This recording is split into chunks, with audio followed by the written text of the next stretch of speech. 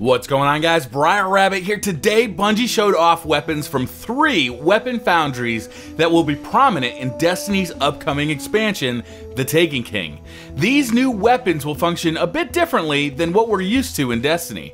First of all, depending on the foundry or manufacturer that a specific weapon comes from, it will have a differently shaped perk grid. Hake will feature more options to the left where sights are found. Omelon legendaries will be the only to offer 3 perks, 1 as the first non-scope upgrade, and 2 as a binary choice in the final column. And Suros will offer 2 columns of 2 perk choices, allowing you to customize the gun to suit your needs. Hake will be front-loaded with more perks geared towards sights. These perks will be focused on offensive actions and combat tactics. Hake pulse rifles will fire 4-round bursts instead of 3 and have a shorter delay between bursts. Their design philosophy will be hammers, not scalpels. Relatable design harkening back to a lost era.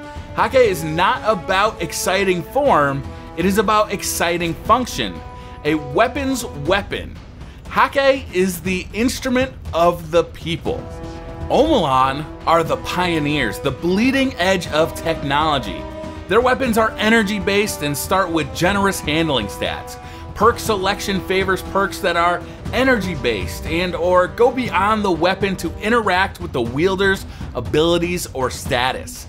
That's right, weapons that synergize with the abilities of your guardian. Their design philosophy is experimental, bordering on irresponsible. Powered by barely understood technology, a fusion of the mad scientist and a product engineer of the new frontier.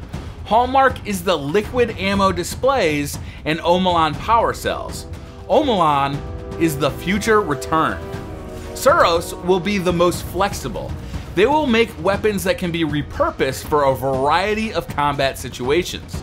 They will offer perks that change the nature of a weapon. For example, if you want a gun that can flex from close quarters combat to ranged by swapping a few nodes, Suros has you covered. The Suros design philosophy is, this is my sword. Function is a given, it must be given form. Design is honored precision. Every curve, every line, every chamfer speaks to the Suros philosophy. But that's not all, Guardians. In the Taken King, classes will have their own guns. That means your favorite gun for your Warlock may not be nearly as good for your Titan, or he may not be able to even use it. There will be more quests for new guns, and the Gunsmith will serve a brand new purpose, including you in his enterprise. All said and done, I think this shows a bright future for the direction Destiny is headed. More customization, more lore, more integration, all of these things are very exciting. Let me know down in the comments what you guys think and what your favorite foundry will be. Thank you very much for watching. Hit that like button if you like this video and subscribe if you're new to the channel, and I'll see you guys next time.